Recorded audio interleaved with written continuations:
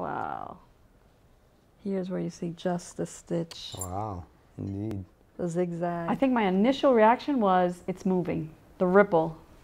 I mean, it really made me think it's going to fall off the table. We always describe your clothes. She loves the feeling of movement and the kicking on the knee. Sure. All that There's a rhythm there. created by your clothes and your body in motion that's When essential. they come together.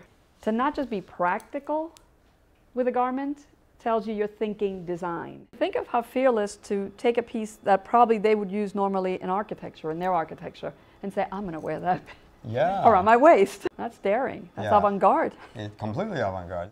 It's like wearing a soft tree. That's how close to nature it is. Automatically you think, oh, that's going to be painful or it's going to rub. Totally soft. Yeah, it's so pliable. Yeah. You're going from such a smooth, linen-y feel here to this velvety, tufted, ropey. What would you describe this texture? Like a ropey terry cloth, right? Ropey terry cloth. This is a real braille piece, in fact. If you couldn't see and you ran your you would your hands through feel this, the texture of wearing it. Yes, and you're feeling so many different terrains. It smells nice too. And it smells nice. He smells everything. It does smell nice. Let's do that. Smells natural. It smells like you really do smell the wheat or the grass. I smell grass.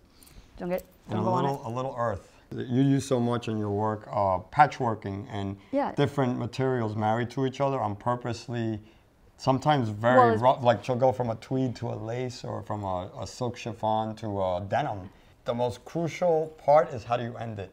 So this is I'm seeing this as the ending. How do you finish? And this could just be an endless coil that then gets married, coil. so you open it as you put it on. This is definitely made in the round. Is this machine done at all, you think, this moment here? You sure you don't have a little machine hidden somewhere? I can't imagine. See those transitions? I love. When you put fabrics together, you always have to think of that transition because the weave has different spacing in between the threads. So you've got to think, how are they going to come together and marry one another? It's something Isabel always uses in her own work. It's never automatic how you marry this seam to that. There's always 3 or 4 other things. Yeah, there's little mysterious air spaces and things going on. All solve the same way. Right, but it's funny because you allow, like this, you allow the construction to inform what the final thing looks like. Most people hide the construction because they want to get to the finished look. You let the construction make the final thing. It's part of the ornamentation in a way. Instead of just applying ornamentation, that is letting the technique ornament at the same time. Very pure, very, very pure.